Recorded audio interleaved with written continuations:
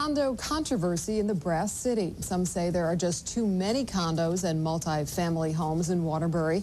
Tonight, the Planning and Zoning Commission took up a proposal from the mayor to temporarily ban those types of developments. Fox 61's Katisha Cosley was at the meeting tonight. She joins us live from Waterbury with more. Katisha. Well, tonight the commission set a public hearing for January 24th to talk about this ban. Now, if this is passed, it would be the first time something like this has ever been done in Waterbury before. Now, again, if passed, the moratorium would be in place for 1 year and would prohibit any construction bigger than a 12-unit building.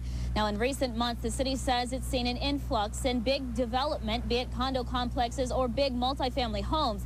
In fact, the city planner says before the end of January, there'll be an addition of approximately 1,000 condo complexes, something many people who spoke at tonight's meeting say will just bring a transient population, and they think the city needs more stakeholders. Now, the city is pushing for this moratorium to essentially buy them some time, since it's in the process of rewriting all its land development regulations.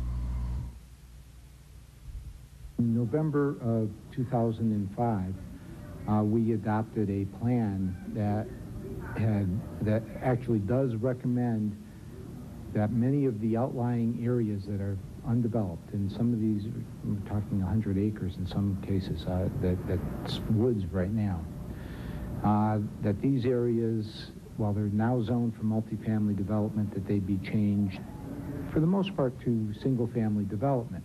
We're not against developing a city, but what we're looking for is the smart growth. We want to be able to sit there and have things come into the city that's going to improve the quality of life, that's going to improve our tax base. Now, this is the second attempt at trying to get a ban passed like this, so we'll wait and see what happens. But the city planner says the earliest we will see this go into effect would be early February. We're live in Waterbury. I'm Katisha Cosley, Fox 6.